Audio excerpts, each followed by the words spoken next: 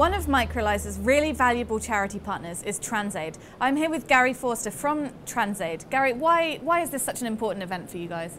So Microlise are one of our valuable corporate members. We have 30 companies which support us. Microlise has been on board for a couple of years now. Yeah. They give us a lot of profile at this event.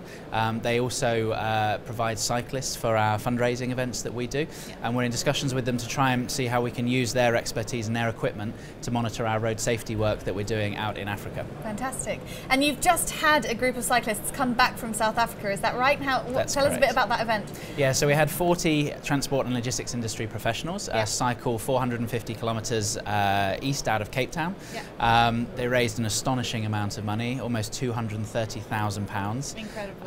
And we've just launched London to Paris, which is this September. Okay. We've already got 40 people signed up for that. Fantastic. And we've just launched Cycle Victoria Falls, which is September 2018. Wow, and there's so lots of interest. Non-stop, isn't it, for Absolutely. you? And where is this money going to? So Transaid focuses on two core issues. It focuses on road safety. Yeah. Throughout Africa, as with the rest of the world, road safety is a major problem. Yeah. On the roads last year, approximately 1.3 million people were killed globally. We are working on this by strengthening existing driver training centres for HGV and passenger service vehicle drivers in countries like Zambia and Tanzania. We use the support from the companies that support us, their technical expertise and donations of equipment to do that work.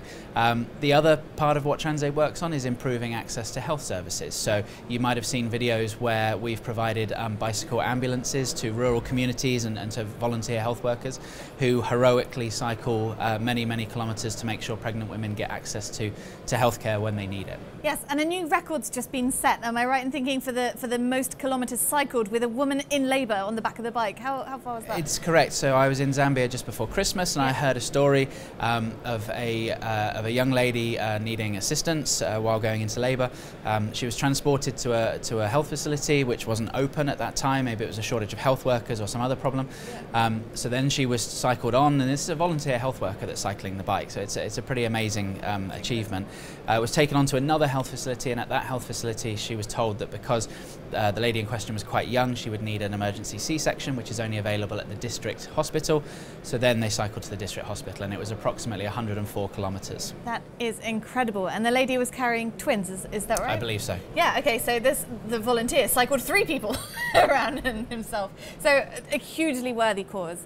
And I'm sure everyone watching this will see where the money is so valuable to Transaid. So well done for your amazing work, and enjoy the rest of the conference. Thank you so much, Gary. Thank you.